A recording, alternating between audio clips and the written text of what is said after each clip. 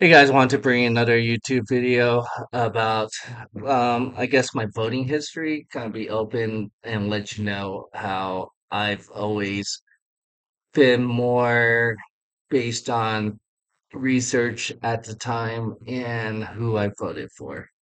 Um, so I was not able to vote the 2000 presidential election because I was 17. Um, but I would have probably voted for Bush at the time, to be honest. And I simply said, I would have said, it's because I would have aligned more on the values at the time with Bush. And so thought things, again, as a 17-year-old, I would have gone with based on that information.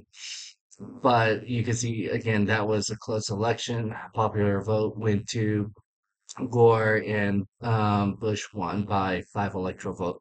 Again, I did not vote for that because I was only 17. The first one I was able to vote was this one. Oop, wait, that's not the right one. I'm sorry.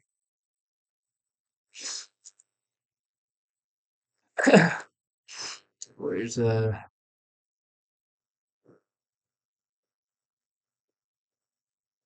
okay, so would have been this one, the 2004. And so this was John Kerry and George Bush. Like I said, I would in 2000, I would have voted for Bush, and this one I voted for Bush. For me at the time, I thought he handled 9/11 fine, and did not want like a different president to go based on that. So again, I was in California at the time. You can see how red it was with the electoral votes. So that was a pretty big sweep. And that kind of shows right here um, how much was taken. And well, pretty much it was a landslide. So that was simple. This is 2008, should be. Okay. So this one, I voted for Barack Obama.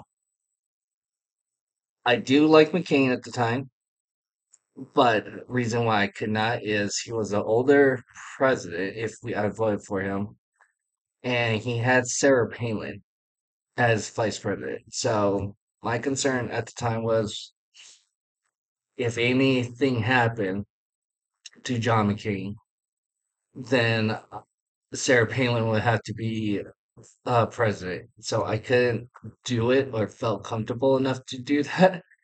And so that's where I was like, you know what? I'm probably going to have to. And you saw how much that could have hurt. And then Barack Obama felt at the time very presidential in the way he communicated. I didn't think it was woke at the time, Democrats, and how didn't seem like they were too far off with what I was comfortable with. So, I mean, I thought, well, why not? And with this was where under towards the end of, if I remember, the Bush administration, where all these mortgages and banks started defaulting. And so that's where I thought, well, why don't we give someone else a shot? Because the Republicans were there at the time. So that's where I went with Barack Obama that year, 2008. All right, 2012. I thought about Mitt Romney, but I thought, you know what? Mitt Romney felt like not very authentic, felt more a little bit of what the rich would do in that sense, which I don't have a problem, but did not felt like he was willing to help the everyday people. And so that's where And I could not really relate with Mitt Romney in that sense, or saw him very presidential, and that's where I kind of saw Barack Obama. You know what? Still recovering from that 2008 kind of kind of thought it was okay. Did not really agree with the Obamacare in that sense. But overall, I, for my thinking is if the president is able to do a good job, or decent, where you're not breaking it the first time, I'm okay giving you a second try or continuation of what your plan was. So yeah, I vote for Barack Obama there again. Even though, like I said, I went with Bush the first time where I was eligible to vote. All right, 2016. This is where I did not vote for Trump. I did not vote for a Democrat. I actually went for Gary Johnson, a libertarian.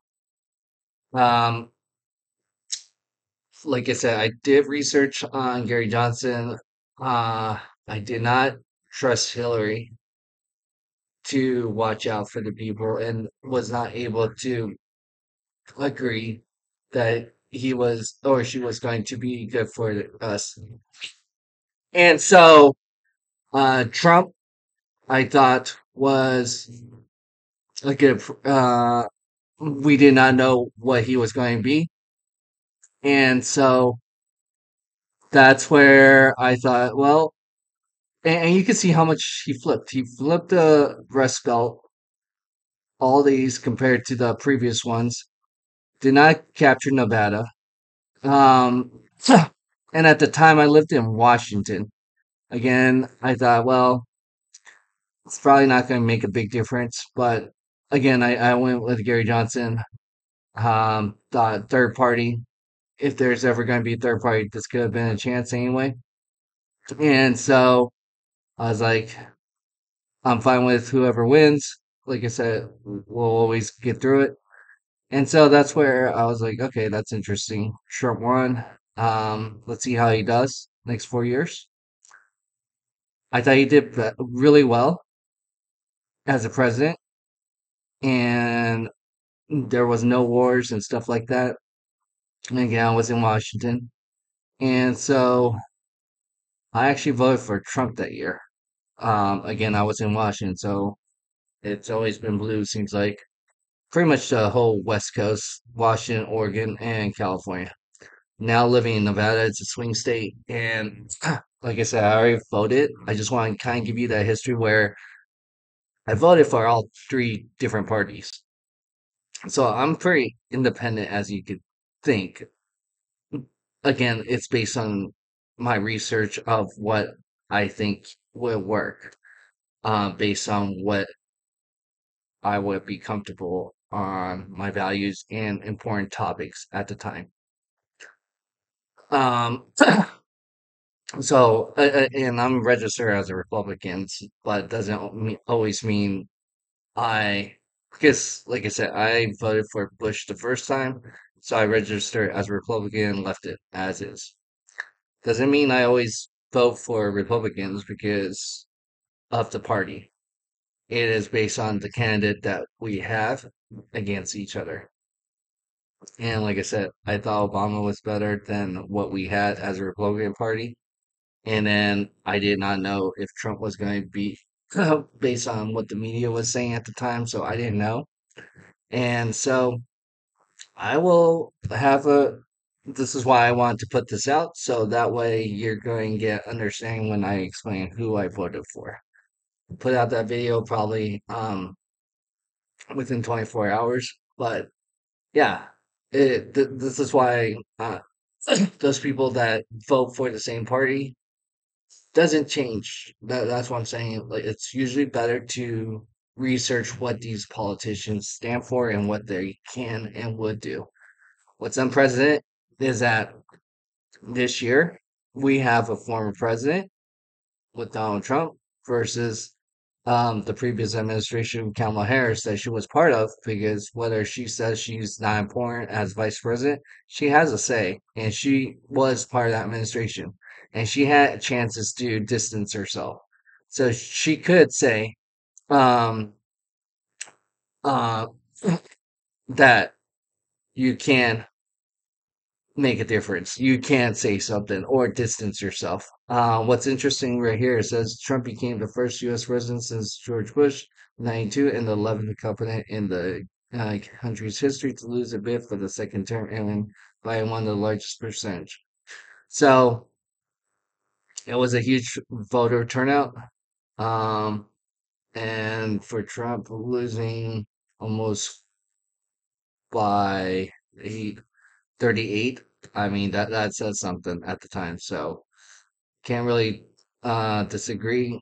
I mean, yeah, you could say things were kind of slow. That's why I'm saying this year's election, you want to have a fast process, be able to count everything right away, don't wait too long, and be able to show the results right away so you're not like looking like you're counting overnight or anything suspicious.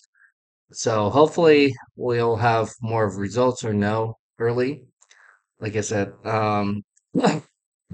Republicans are looking to win. You want to have it so big that there's no questions about it. I would say with Kamala Harris, I would be the same thing. If it's so close, that's where I could see both sides contesting, honestly. So, because the Democrats want to count every vote, even if they're legal, based on some of the news outlets and talks. That's probably why they allowed so many illegal immigrants through the border, so they could have those votes counted. Um, and that's where I think the Republicans are challenging because there's no ID and stuff like that. Definitely understandable in that sense.